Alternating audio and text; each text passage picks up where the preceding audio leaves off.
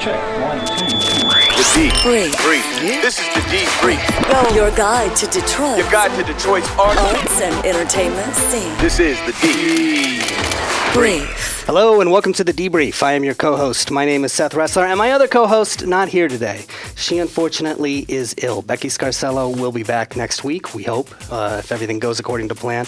And I know she would be bummed because she would very much want to be here for this. She is a huge music fan. Oh, really? Yes, absolutely. I wish she was here too. I know. She would love to be here, so we'll connect you two at some point. I do have with me Evrod Cassimy. He is not only a 6-time Emmy nominee. He anchors the morning newscast as well as the noon newscast on WDIV Local 4, but he also has a brand new R&B album out. It came out in November. It's called Newzic, and there's a brand new single called I'm Leaving. Welcome to the podcast. Well, thank you for having me. I love being here on the Debrief, and I wish that Becky was here, so we certainly wish her well, and hopefully we'll get to check in with her next time. I'm going to tell you, this is, you can't just rely on your good looks on radio here. This is all audio.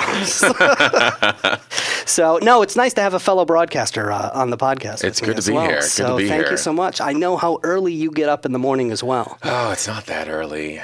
How early do you get up? I mean, what time do people get out of the bars? Like 2 o'clock? It's just around that time. Do you really? Yeah, I mean like 2:30. It kind of depends on how tired I am from the night before. No, I'm just kidding. Between 2 and 2:30, it depends, on if I hear the alarm go off or, if I'm wide awake and ready to go. And what time are you actually in the station? In the station at 3:30, sometimes 3:45. Wow. But yeah. So, I tell you, I did a radio morning show for like 2 weeks. I filled in. Only 2 weeks? Only 2 weeks. Okay. And you thought, and then the college semester when I was in college. I did it for college. Gotcha. And you think, this is going to be great. I'm done at like 9 a.m. or whatever, and I have the rest of my day to do whatever. And what they don't tell you is you crash at like 2 o'clock in the afternoon, right? You know what? I'm pretty good at not crashing. I have 2 kids, and they don't understand the word crash, so right. Yeah. You kind of just keep it going. Plus you got to work out, and you got other things to take care of around the house, at home, and you got friends that want to hang out with you when they get off work at 5 o'clock. So it's like there's no such thing as crashing, at least not in my world. Yeah, I believe it. So you not only have this job as a full-time on-air anchor, but you are also a singer. Yeah. And a musician. Yeah. Talk a little bit about that. I mean, congratulations on the brand new album. Well, thank you very much. It's called Newzic, and we just released it. It's available everywhere: iTunes, Spotify, Apple Music, all those things. And yeah, I've been singing since I was 3 years old. That's what my parents tell me, at least. And we've got the photo to prove it. My parents have had the same photo on the mantle, on the fireplace, singing at church ever since I was a kid. And yeah, I mean, here I am, 34, Wow. So it's been, you do the math. And this is, you've had an EP before, right? But this is the first album? Yeah, so I released an EP when I was in college, and, we'll get into that story in just a little bit. But yeah, this is my debut album, Newzic. So this is a long time coming. You know what? It really is. It really is. My story's pretty wild. It's pretty crazy. But yeah, it's a long time coming. It's a labor of love. And everybody asks about the title. So it's Newzic, which I love writing stories, so I consider this the story of my life. So this is like my news, and it's set to music. And so when I was trying to figure out what to call the album, I said, okay, so this is news about my life set to music. Combine that into one word, and you got Newzic. It was kind of like a no-brainer in my opinion. Nice. Let's talk about your inspirations, because the sound to me is something that's very familiar. I mean, this actually sounds like a lot of the R&B that I grew up with. Well, that's a good thing. I have been inspired by some of the greats. I grew up listening to Michael Jackson. Yep. There is not a Michael Jackson song that I have not heard. My parents, I remember when I was a kid, my dad, when the Thriller music video came out, my dad was so mean. He used to take my head or my brother's head, and we would try and turn away from watching the music video, and he would force us to watch it. So I know every scary moment. I know all the dance moves. I know when he turns around and gives that evil eye at the end. And as a kid, I was very young. I was in the single digits when that music video came out. And it was terrifying. I remember thinking it was real. You know, you drive past a cemetery and you think that Michael Jackson's going to come up or that people are going to just start rising from the dead. And so Michael Jackson was a huge inspiration. As I grew into my own, I remember listening to Usher as a kid, Music Soul Child, a neo-soul artist, a lot of Brian McKnight, who I've had the pleasure of meeting twice now. He was on our station a few months ago, I want to say, maybe a year ago. Who else? Trey Songz, Chris Brown, Neo. Yep. You have also had the pleasure of meeting and interviewing, you know, so. Nice. So, what is your songwriting process? I mean, talk a little bit about the songwriting process. Well, first of all, I'll say this. Songwriting is like a personal thing for me. It's very therapeutic. And typically I write songs when I'm ever in an extreme emotional moment.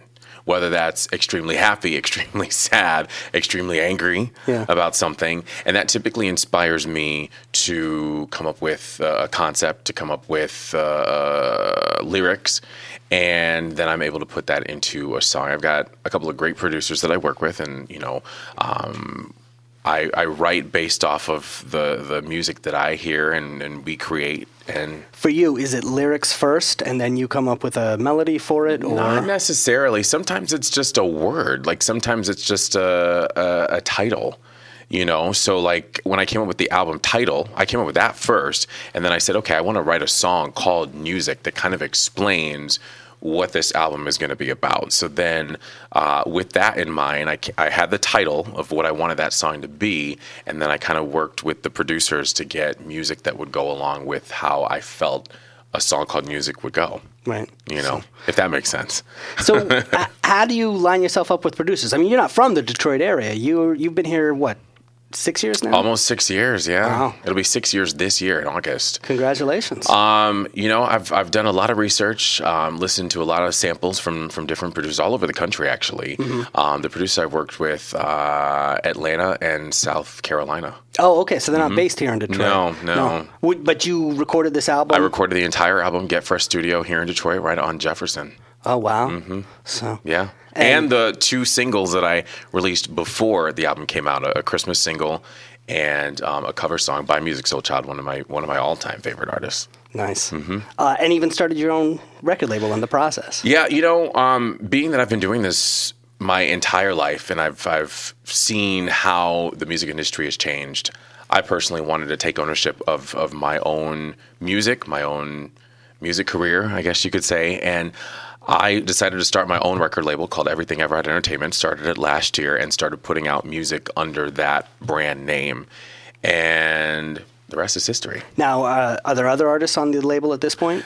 Well, it's called Everything Evrod Entertainment. So I understand. So as of right now, it's just me, and you know, I have my hands full because apparently this Evrod guy is a real character. Yeah, you know, so well, he keeps me around. busy. He does. Well, you do obviously do a lot. I mean, talk a little bit about balancing the news career and, you know, your artistic career. Do you think I balance it? I don't know. I don't know. Do you? Sometimes I don't know how I do, but a lot of people have asked that, you know, and I will say this. There are different titles that I have: husband, father, brother, son, TV news anchor, songwriter, singer, friend. And some days the friend title needs a little bit more attention. And so, you know, I can drop certain things and pay more attention to my friends. Sometimes my wife needs me more. Sometimes WDIV needs me more. There's breaking news going on. Or sometimes I've got a lot to write and I just want to be in the studio and record. So balance, no, I don't really think there is balance. I think it's more of like a juggling act. And it's like, how many balls can you toss up in the air and catch all at the same time? Some days it's good. Some days it's bad. And some days you're like, how in the world did I make it to this point where I could lay my head down on the pillow and wake up the next morning? Look, I'd be exhausted if I just had your day job. I mean, just that enough. Throw in the kids and the family, right, and then everything else on top of it. Yeah. Are you performing live a lot? Yeah, I do perform live a lot. A lot of people book me for different gigs, for different events. I'm doing a show coming up. I got 2 shows coming up that I'm actually in the middle of rehearsal for, learning new songs that I've not performed before. Different people request you to perform different things for different shows.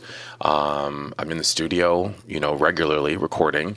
And yeah, so it's a lot to juggle. Wow. It is. Do you ever have trouble with worlds colliding? I mean, in terms of either your journalism career, how do they feel about the music career? I hesitate in calling it a career because I just enjoy writing. I enjoy songwriting. So for me, it's more of like when you go home, you may like to read books, or you may like to host a podcast, or you may like to do whatever. I enjoy songwriting, so it's something that I do no matter where I am, what I'm doing. I mean, if you look at my phone, I've got the voice recorder that has 13 different songs that I'm trying to decide which one I want to record next in the studio, that I've recorded melodies and stuff like that at different places, whether it's the airport, on vacation, at work. So I'm always writing songs, and for me, the songs are about me, so I would think that they like me. I'm still there, and yeah.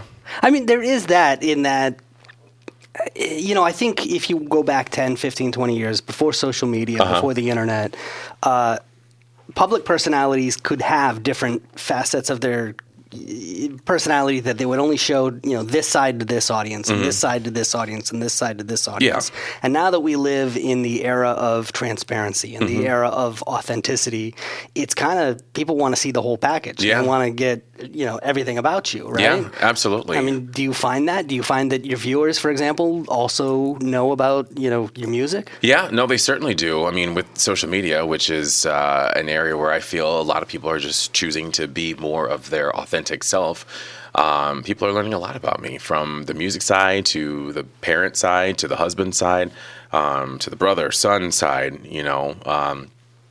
they're able to see all of those different layers now. And especially with the music too, which, I've always been pretty transparent that I write music that's about me or inspired by some form of idea in my life. And they're able to read the lyrics and sort of come to an idea as to what this form of art means. Right. So has it always been this way, or was there ever a period where you couldn't pursue both? You know what? That's actually a good question. There was a time when I couldn't pursue both. I had been singing my entire life. Through college, I focused more on songwriting and making it my own. And I remember recording 4 songs while I was in college. And just as I was graduating, I released a 4-song EP.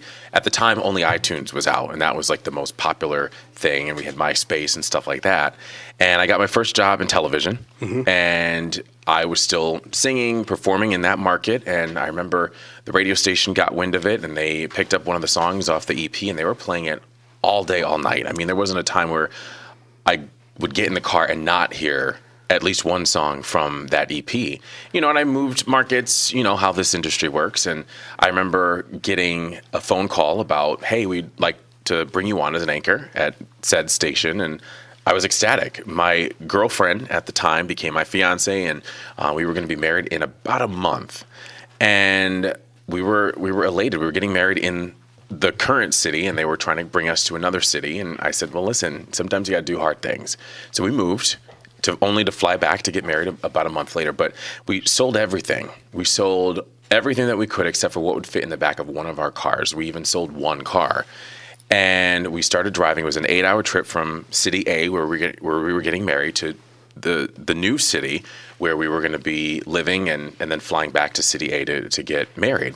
And about 6 hours into that 8-hour drive, I got a call from the boss, and they said, and mind you, I'd been singing and performing and stuff like that for markets prior to, and he says, what's this about an R&B music career? And I said, well, I've always written music and sang in church and all that kind of stuff my whole life. And he says, well, I don't know if we can go through with this. We didn't know that you were a singer, and we don't want that. So I'm going to have to call you back. I'm going to call and talk to corporate and kind of figure out what we're going to do. if we're going to go through with this contract. And, I'm sitting there, I'm driving, trying not to kind of look panicked because, A, we've got, a few hundred guests flying in to be part of our wedding. We've got an apartment that we're getting ready to move into. And now, my wife had quit her job. She didn't have a job getting ready to move into this new city. And we didn't have any stuff. Like, we just had, what would fit into the back of that car. And I remember it was like the longest hour of my life. And they called back and they said, okay, we're going to go through with the contract. Mind you, I was very young and I didn't understand how contracts worked. Right. They would have had to anyway. But they said, we're going to go through with the contract, but we're asking you and we're telling you, you can never sing again. And I said, okay, which I should have said no, now looking back on the whole scenario. But they said, aside from never singing again, you got to get rid of everything that's on the internet, on iTunes. And if anybody asks you if you sing in this market, you're to lie and tell them no. And so I said, okay, whatever you need, I'll do it. And I remember walking into the station, and I would say if it wasn't the first day, it was definitely the second day. But people approached me. We're news reporters and we're nosy, and, we were tasked with digging up information about people. And people would say, is this you? Do you sing? Like, did you really? And I would say no. And they're like, but it's, it says your name here. But this is your photo. Isn't that you? And I was just like, I have no idea what you're talking about. And eventually the question stopped because I think they realized, what was what. And I worked there for about 2 years. And within that time, I don't know if you've ever had to give up anything that you have dreamed about. But when you have a love, a passion for something, and you're forced to give it up for really no reason. I was never given a reason as to why. I never even really asked. But it does like a number to your psyche, to your mental health, really. And I remember having relatives, cousins, aunts, uncles that would get married, and they would ask me, hey, can you sing at our wedding? And I would say, no, I don't sing anymore. Wow. I remember moving to a new market. And the same thing. The boss didn't ask me about the music career. I had already given that up for 2 years. But when I got into the new newsroom, people did the same thing. Hey, do you sing? And I already kind of knew the song and dance, like no pun intended. But I would tell people, no, that's not me. But mind you, the news industry is not as big as people want to think. So some of those people had been in other markets with me where they'd seen me perform. And actually, one person actually had purchased the EP and had a physical copy of it. And I would just say, no, that's not me. I don't do anything like that. Fast forward to moving here to Detroit, kind of the same thing. And I got to a point where I said, this is something that I enjoy doing. I get to write stories for news, but they're about other people. When you're going through things, at least for me, it's therapeutic to be able to write about them and to be creative. That's like my creative outlet. And whether people hear it or not. And I said to myself, I want to get to a point where I can do this again, where it's okay. Right. And it's not like anybody else had told me no leading up to it. I was just so mentally scarred from, it was nearly 10 years of being told at that beginning of that 10-year point, you can't do this anymore. You almost lost out on a career advancement opportunity that I had really just completely given it up. So I remember at one point, people at WDIV, the management had asked me to sing at our company Christmas party, and I had never spoken about singing ever. And I thought maybe it was like some sort of setup, like a trap. Oh, we're going to find out about this and we're going to say, no, we don't like you anymore or whatever. And I thought about it and I said, this is what I've been doing my whole life, except for the past 10 years because of one opportunity. Right. And so I said, I'm just going to give it a shot. Like, what's the worst that could happen? And I did. And they loved it. And next thing you know, I sang live at our station Fireworks. We were the only station to broadcast the fireworks here in Detroit live. And then people in the community started asking me, like, hey, where can we buy your music? And I'm thinking, I don't have any music. That was nearly 10 years ago, and I don't have any music. So I went into the studio, and that's when I recorded the Christmas single. And a radio friend of mine, who actually owns a radio consulting company, said, you should send this to, like, some of your radio friends in Detroit and see what they think. I think it's great. So I did. And every radio station in Detroit asked me if they could play it around Christmas time. And I was shocked because I'm thinking it's not available anywhere. It's been 10 years since I released anything on iTunes, and I didn't even know how to make it available to people because people started asking me where I could buy it. I'd do interviews and stuff like that. And the rest is kind of history. I went back into the studio, recorded another single and another single and another single. And once I got to 5, people were like, well, when's your album coming out? And I said, okay, well, I've got 10 years worth of material to write about. And I did, and here we are, Nice. Newzic. Well, That was like the congratulations. long version of that story. I know you asked a simple question, but I do wonder about. I mean, look, this podcast is not my day job, right? Okay. It's not what I do. It's something that we do on top of that, and so I'm conscious of, because this is a public facing sort of. It's art for me. It's my hobby. Right. I can't sing as well as you can. Well, thank you. I absolutely understand where you're coming from. The difference is that your day job is being a public personality as well, and so I think your company, must be concerned with the public image. I mean, I wonder if. If you were doing gangster rap or if you were doing satanic heavy metal or something like that, would it be a bigger problem than? I'm sure it might. but honestly, ever since I started writing music, I've always written music about myself. Right. And I am 150% authentically me in my music. Right. So you don't have any of your co-anchors going, "Hey, is that song about me?" I mean, that's not to say that I'm not going to write about other people. There is always a story and a meaning behind each song. Right. Well, let's talk a little bit about your news career. How did you wind up here in Detroit? Wow. I remember exactly where I was. I was actually working in Denver, Colorado before here, and my agent called and said, "Hey, would you ever consider going to Detroit?" And I'm originally from Chicago, and I've driven through Detroit many a times. And so I said, yeah, and I remember flying out here, auditioning, and thinking that the city is really interesting. This was back in 2013. So were things turning the corner yet? I wouldn't say things were turning the corner just yet. Okay. I would say, actually, the day that I left Denver, Detroit filed for bankruptcy. Mm-hmm. So that was the big story in Denver, that here's this major city filing for bankruptcy. So I came in, and I would say Detroit was probably at a very interesting point in its history. And I watched, WDIV is the only station in downtown Detroit, and I watched it sort of be rebuilt. I watched the city kind of be rebuilt, and there's a lot still going on even right now. And so it was a really interesting time to actually move here and to see all of the change that's happening, I am like you. I have, as a broadcaster, moved from city to city to city. Yeah. I know what it's like to sell all your stuff and pack it into boxes. I've been here in Detroit for about 4 years. Okay. So we've probably gone through a similar adjustment of learning about the city. You're probably about 2 years ahead of me, I guess, in terms of that course. I mean, what has surprised you in the course of getting accustomed to the city? I would say what surprised me the most is how welcoming people here are.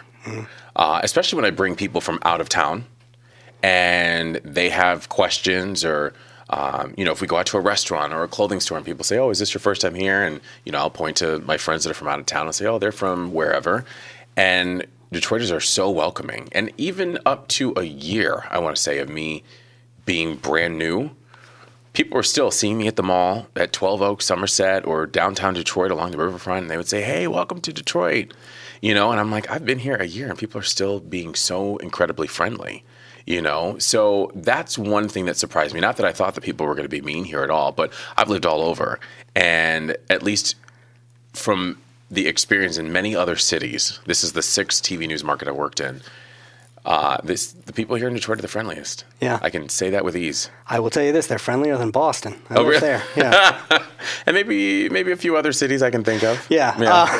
No, but the other thing I will say about this city is that, all I really knew was cars. Cars in Motown were kind of all I knew. Okay. When I got hired to come here to Detroit, it was not on my short list of places to live. Okay. And originally I had no intention of staying here. And I didn't know how deep the culture and the history of this city is. And once you start diving into it, it's pretty amazing. It really is. And I've never seen a city. I mean, it's got that. It's got all the advantages of a big city. Major sports teams, right. all of them, all the big concerts come through town. You've got all those world-class museums, all that stuff, and yet it's very much got a small city feel to it. In that, the population isn't huge. It's people know people. It's not like New York or LA in that sense. But if you ever want to know how big Metro Detroit is. Drive from Detroit to like Lake Orion. Yeah. You know, drive from Troy to West Bloomfield or Novi and Howell, and you'll realize, okay, wow, this is a really big metropolis. Right. You know? Right. Yeah. No. In terms of area, but Yeah. but culturally, it's and it's very welcoming. I think Very welcoming. I think you're right about that. Yeah. So let's go through a couple of these songs. Okay. And you know, we will play them. So tell us about them. Starting with the single, which is "I'm Leaving." So yeah, I'm leaving, and I don't like telling all of what my songs are deeply about. I'm Leaving is my latest single. I released it this month, actually. And I wanted this to serve as an empowerment song for anybody that's in a bad relationship, a bad friendship, or a bad job, to just really give them the courage to say, I'm out. Like, I'm done. I'm leaving. This shouldn't come as a surprise. Gave you the best years of my life. It's like my contract is up. I put in my time. 5 years. Now I'm living my best life. Not that I don't love you, but I love me more. This chapter is over. Close the door. This is my resignation letter. Oh, I deserve better, so I'm leaving you, 'cause I found me somebody who loves me for me. It is what it is. Don't try to talk me out of this, 'cause I'm leaving. All right, that's "I'm Leaving." Let's also listen to one of my favorite tracks on the album. Okay, This what's is that one? 90s R&B. 'Cause this is very much what it. You know, I said that to myself when Yeah. I first started listening. I was like, this sounds like 90s R&B to me. And then, sure enough, there's a track called that. Yeah, this is one of my favorite songs to actually write. 90s R&B, giving credit to all of the 90s R&B artists and ones that are still, you know, making music today, but that I grew up on, that I listened to, and that I have been influenced in some way in my own music career. And yeah, this is 90s R&B and one of my favorite songs to perform and to write. I want that 90s R&B, that Monica and Brandy, yeah. What you know about that jagged edge? Give me some Boyz II Men. I want that music from way back when. On the radio with Mariah and Tyrese, Aaliyah, and SWV. Give me that 112, a little TLC. I need that 90s R&B. Everybody has that one song that takes you back. Back in the day, ain't no sliding in them DMs, but it goes down in the DMs. You had to wait to holler at Shawty on the weekend. Remember staying up late and watching BET Jam. So yo, MTV Raps, can I go back to when they played music videos? I guess that's how it goes.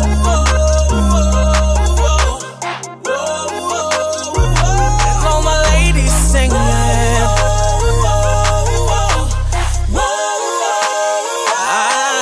I want that 90s R&B, that Monica and Brandy, yeah. What you know about that jagged edge? Give me some Boyz II Men. I want that music from way back when. On the radio with Mariah and Tyrese, Aaliyah, and SWV. Give me that 112, a little TLC. I need that 90s R&B. I need it, I need it, I need it. Let's listen to a slower jam now. This is one that makes sense coming from you. This is Breaking News. Tell us about this song. So Breaking News was a fun one to write for the idea that I wanted it to be a breaking news story. But instead of, you know, an actual criminal, I wanted it to be a crime of somebody stealing my heart instead. And so it was fun kind of playing with words, talking about my producer and giving the description of the suspect who, you know, has all the qualities of my wife. And it was fun writing, and people seem to love this one too. Breaking news story. Breaking news story. Breaking news story. Breaking news story. Breaking news story. Breaking news story.